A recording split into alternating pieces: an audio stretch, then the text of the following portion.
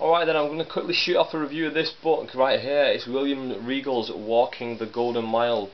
Now, straight away you can tell one difference between this and my other books, and this is that I bought the hardback edition. You can hear that there. I bought the hardback edition because I don't know if they even brought out a paperback. I was thinking of the word then, I couldn't think of it. I don't know if they brought out a paperback, but personally I wanted to know about this guy and I wanted to buy the book, and usually I'd wait for the paperback, but I thought no, I want this. And plus this is the only book by an English wrestler that you can get hold of. The Dynamite Kid's got a book out, but I've been trying to get hold of that for many years and can't. It's on eBay for about 25 quid and I'm not paying 25 quid for an old second-hand paperback book. So yeah, this is Regal's book right here.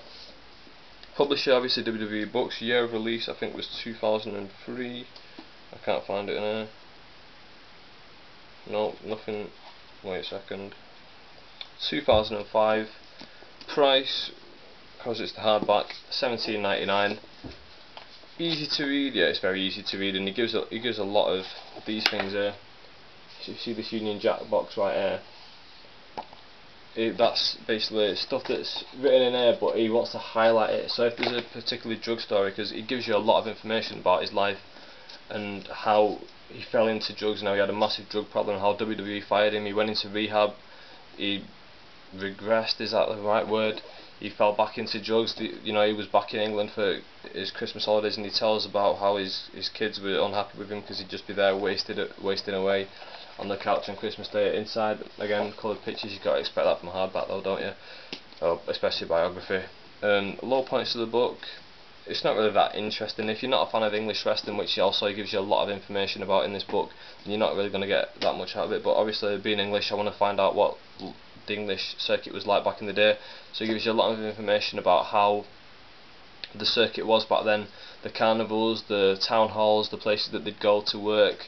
It gives you a lot of that in, well, it gives you all of that in. It gives you all of his stories. It's really good from that standpoint. But obviously, from an American standpoint, you don't really want to know about his life in Blackpool, England, and travelling all around to Skegness and all these little shitty towns in England, if I'm being honest. Rating out of 10 for this book. Now, personally, I really want to rate this highly because I really like this book, but then again, it's a bit boring for those of you who aren't English. So again, I'd have to give it about a 5 out of 10 because it isn't that great. But really insisting that he's open about his drug stories in it. I think this book was released before Eddie Guerrero died, and obviously Chris Benoit stuff, before WWE started to crack down on that type of stuff. Obviously, if that happened, like, you won't get any of these stories nowadays, I don't think. William Regal was highly open about his drug life.